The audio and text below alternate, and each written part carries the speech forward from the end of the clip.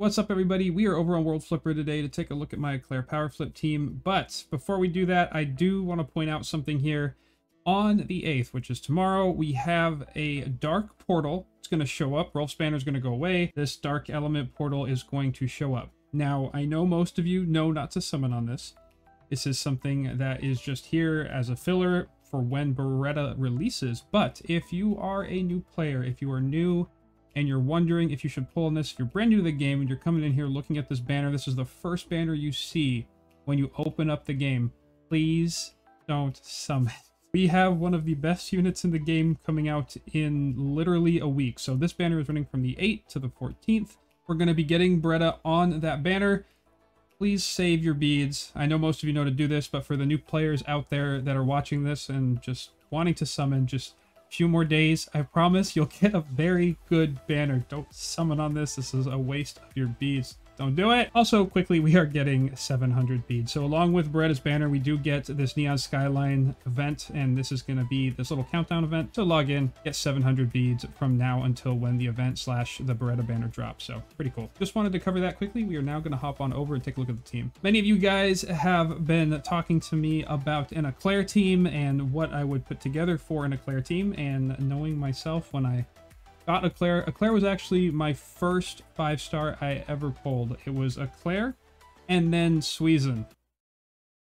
No clue of the tier list, no clue of what is working now, what's going to be good later. I was just oblivious to what I had done to myself in starting the game that way. So I finally put together an Eclair power flip team. And what I did is, if we go on over to the team, I wanted to experiment with the Gauntlet of the King, the fire weapon that comes from that Golem EX. It's going to be giving power flip damage per fire unit on the team. Now, what's weird is if you try to make a light team that's outside of fever and outside of skill damage, it's a very, very bad time, because there is not a lot of weapon choices. Even if you are summoning on the weapon banner, you're not going to be having a good time right now. It just doesn't really work.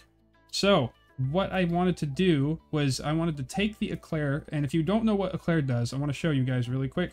Eclair's leader skill is going to be while HP for light units. Remember, this is specifically for light units, and there's a whole bunch of fire units you just saw on this team. You're going to get 115% to attack for that unit.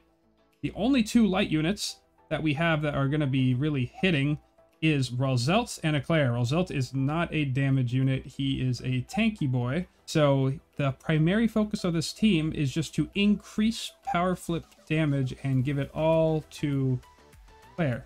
That's what I was hoping going into this. That was the idea. So we have Eclair's abilities here are going to be giving us bonuses while we are above a certain HP threshold, which on her ability 1 and 3, it is 80%. So her ability 1, 75% attack to her specifically when she is above that HP threshold. And then her ability 3 in that main slot, she is going to be getting 80% attack for light units, which we don't really care about, because, I mean, we do care, but it's specifically 80% more attack for Eclair.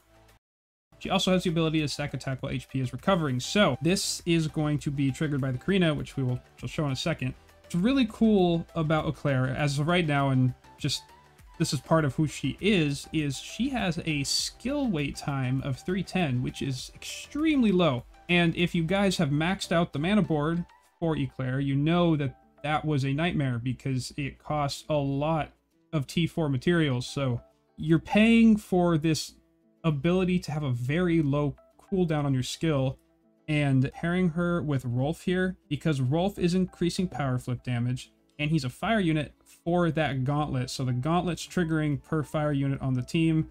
We go here, we have while Pierce is active, both Rolf and Eclair give Pierce, so it's kind of redundant there. But we have the Pierce is active, 20% attack for this unit and 40% attack to Eclair.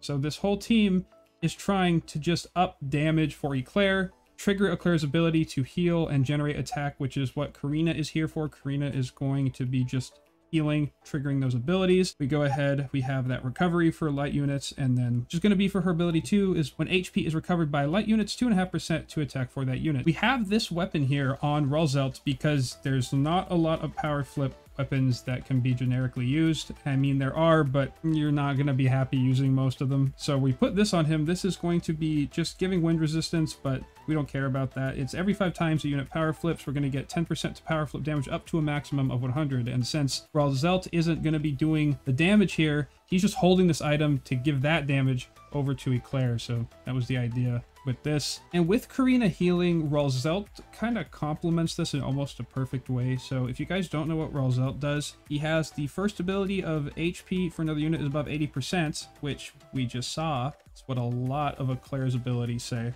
We're going to give 60% to attack for that unit. So this guy goes hand in hand with how Eclair wants to work. He's going to be buffing her while she stays healthy. And then every time damage is taken for this unit, we're going to give attack up to the party. And then while this unit is the main unit, he is going to take damage in place of everybody else.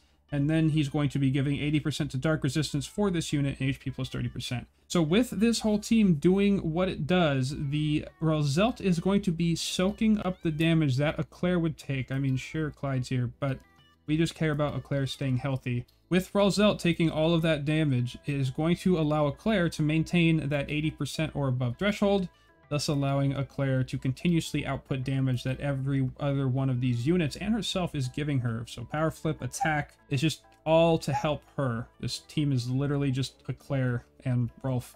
That's all it is. And then we have the fun column, which is Clyde and Noenne. Clyde is literally just a power flip damage monster. He has ability 1, which is just straight up 25% to power flip damage. Just that's what it does.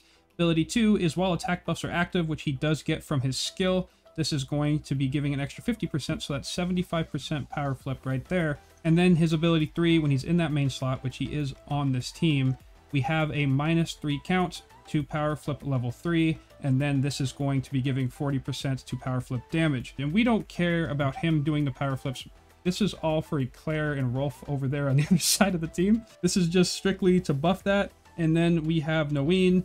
Noenne's unison abilities, her ability 1 and 2, is going to be 10% to the time buffs are active for fire units, and then a skill is activated by a fire unit, plus 5% attack for the leader, up to a maximum of 50% reach power flip level 3 with a combo of -2.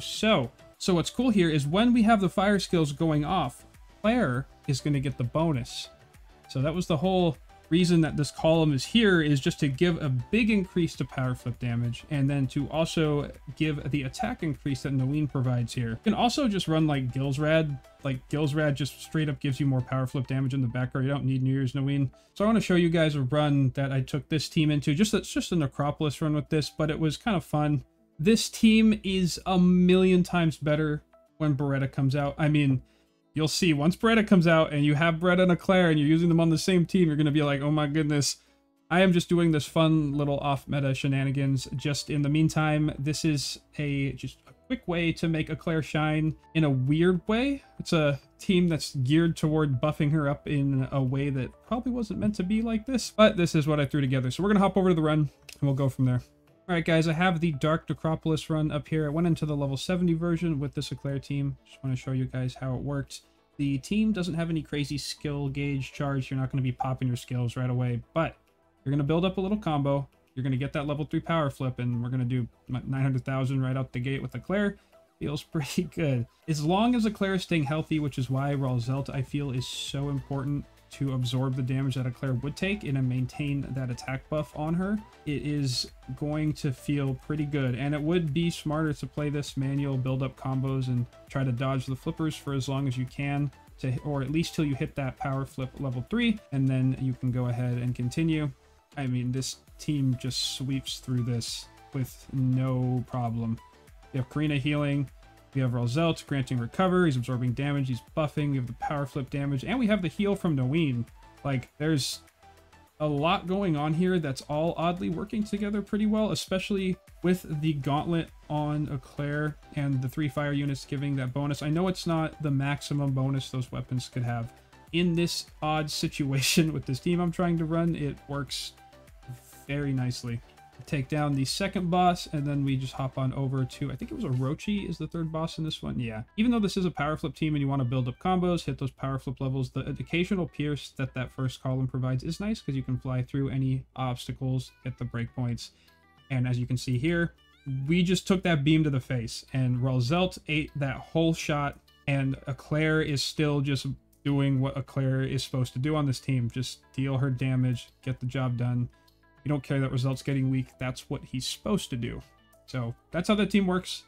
It's very fun. But once Beretta comes out, Beretta is a much better option to have on that team than a really random fire column, because we're also going to get armaments that change and help the team out. It's a whole different story. But for a fun little Eclair off-meta team that works pretty okay, I like this one a lot. And we had the 3-minute and 49-second run, which isn't terrible. It's not super crazy fast, but for an Eclair team, that's a little faster than I expected. I thought it was going to be like a 4 to 5 minute run, like high 4 minutes. But yeah, this is it. This is it for my little look at an Eclair team. I appreciate you guys stopping by and watching this video. If you guys are new here and looking forward to more World Flipper content and Gacha content all around, hit that sub button. And remember guys, if you hit that thumbs up, I'll bring my rates up. Peace guys.